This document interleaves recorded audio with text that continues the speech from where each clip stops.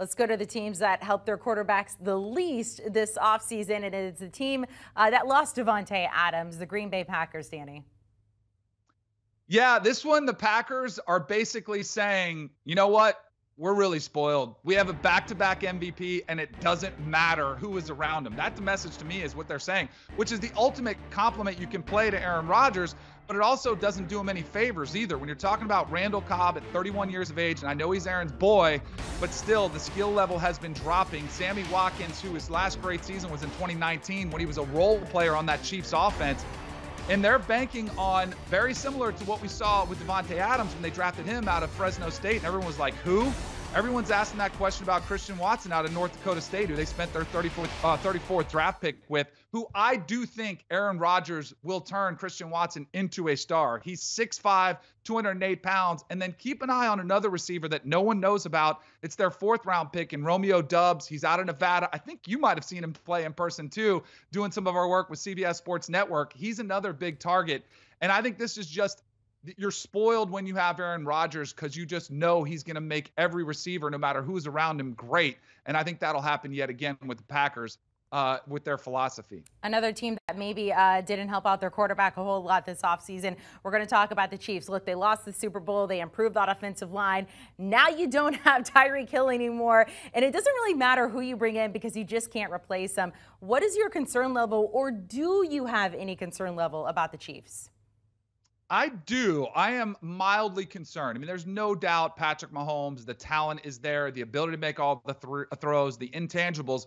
But what I worry about is when they pay him as much money as they did, and you see the similar trend with Aaron Rodgers, you can't keep the band together.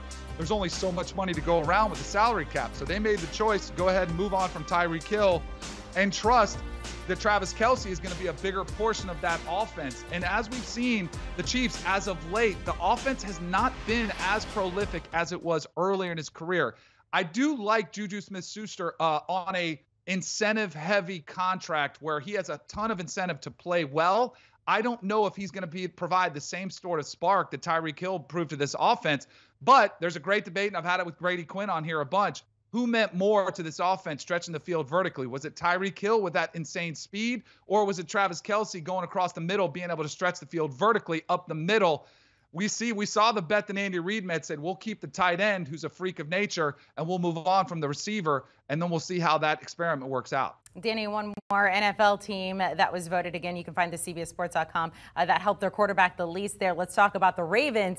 And this is interesting because over the past week or so when we've been talking about the Ravens, I either have people on one end or the other here. I have Ryan Harris saying this is a top 5 team when you look at the roster there, but they don't have Hollywood Brown anymore. He headed west. How do you feel about the Ravens going into the season?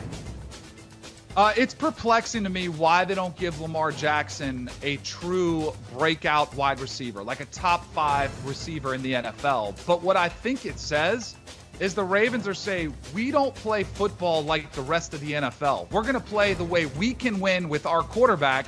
And that philosophy is we're going to run the ball down your throat, both with our backfield and with our quarterback.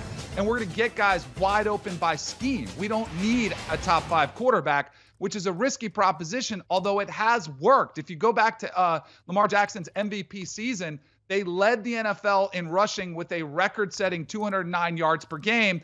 Then defenses start to adjust. It dropped off in 2020 back to 191 yards per game. And then this was the worst year rushing they've had with Lamar Jackson at quarterback with just 145 yards a game because the backfield was so banged up. So to me, it says that the Ravens behind offensive coordinator Greg Roman are saying, we're not going to play football the way everybody else does. We're going to have a quarterback who throws it for 5,000 yards and 40-plus touchdowns. We're going to be physical. We're going to run the ball at you. And we have an unbelievably dynamic runner at the quarterback position, and we're going to utilize him as such. We don't care what his passing stats look like. We're going to be a run-heavy offense. That, to me, is the clear message they're sending by not getting him that help he needs on the perimeter. Danny Kannell, we appreciate it. It seems like the NFL season was so far away. We are now less than 2 months away, so it will be here before you know it. We'll talk to you very soon. There it is, the NFL on CBS returning September 11th, the official season kicking off September 8th. So that means we are now less than 2 months away.